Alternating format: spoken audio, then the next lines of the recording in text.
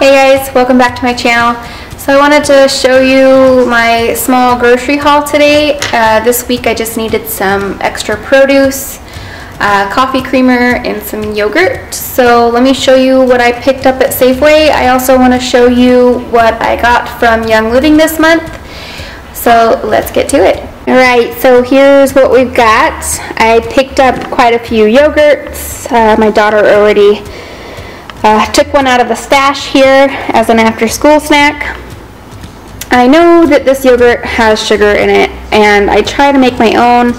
This week it just was not possible. So here's what I got from Safeway today.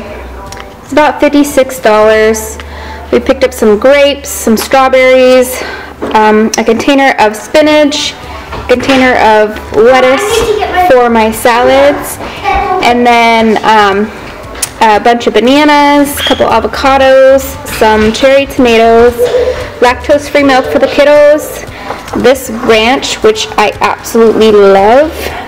It's the Greek yogurt ranch.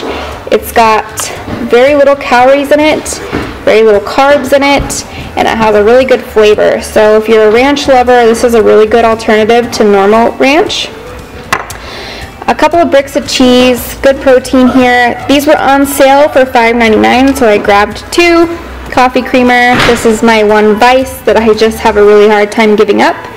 These were on sale for $1.99, so I grabbed a couple of those. Yogurts, 88 cents each, so I picked up quite a few of those. I did my large grocery shopping haul last week, which included all the meat and the big grocery items. So this was today's haul, just to kind of finish getting us through until next pay period. And then here's what I got from Young Living today. I got the Basil Vitality. I got a Kids Owie, the Kids Sense Owie, and then Kids Sense Snifflies. And then I also got the bag of 4 dryer balls. I've been wanting to try dryer balls for a while now, so I'm really excited to try these. Let me know if you have any questions in the comments below, and I'd be happy to get back to you.